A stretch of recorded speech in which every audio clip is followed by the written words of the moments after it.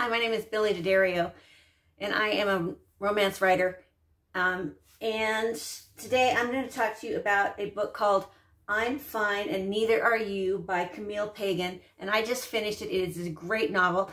It wasn't exactly what I expected because it came up on my Amazon feed after I had read a romance novel, a modern romance novel. And so I expected it to be a modern romance. And it was kind of. It had a happy ending and it had some of the same tropes that a romance novel has, but it wasn't a traditional romance novel. This here asks questions about YouTube and YouTube influencers and things like that.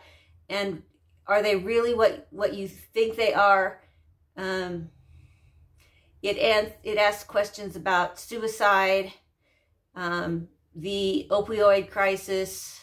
It asked some really heavy questions. It was much more heavy hitting than I expected it to be. But it was still a very good book, and I really did enjoy reading it, but it just was not what I expected. It's about, and there's going to be some spoilers, so it's about Penelope, what's Penelope's name? Her whole name. Penelope, and I don't have her full name written down here.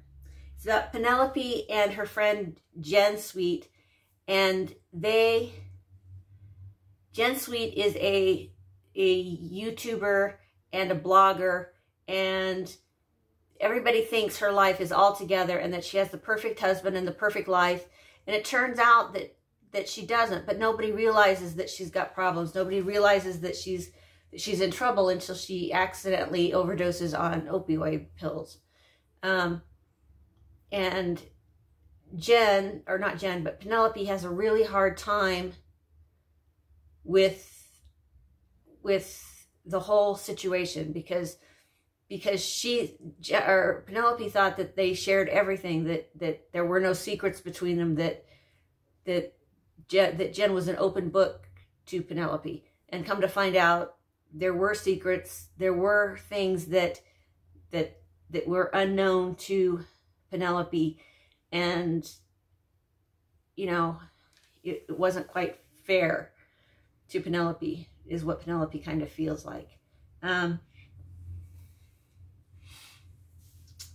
So the book just goes through how Penelope comes to grips with Jen's death, and in the meantime, Penelope just decides that her own marriage isn't that great either, and how she becomes more honest with herself and with her husband and with her boss at work and with just everybody that she comes in contact with, her father, and how it turns out for the better for her, how the honesty really improves her life. And she feels like if Jen would have been honest, it would have been better for Jen also. So it's a very good read.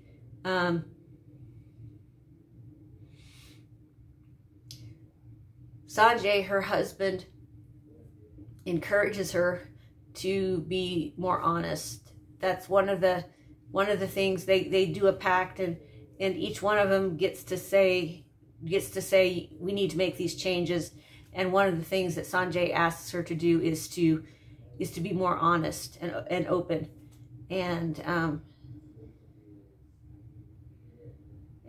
so she tries to become more honest with him, and she tells him that she wants him to get a job because he works from home, and he's trying to become a freelance writer, and it's not really going very well. He's been trying it for like, I don't know, 5 years or something like that there, and it just hasn't really gone anywhere. And so finally he decides he's going to get a job, and he does get a job. It's a better job, but yeah, it's totally one of those things where it turns out better for everyone once she is honest with them. She's honest with her father, and her father comes for a visit and becomes part of her life again, a bigger part of her life anyway. So it's really a good book, and I recommend it to everyone. I would give it 3 out of 5 stars. I would give it 3 out of 5 stars simply because I would give it 4 out of 5 stars. It wasn't my favorite book. It's not something that I would have sought out to read, especially because I was looking for a romantic comedy, and this wasn't it. But it is a good read. So I hope you'll give it a chance, give it an opportunity. Again, it is I'm Fine and Neither Are You, and it's by Camille Pagan. And I hope you'll give it a try. Tell me what you're reading. Leave it in the comments below. And I hope you'll subscribe, give this a thumbs up, and share it with your friends. Thanks. Have a great day.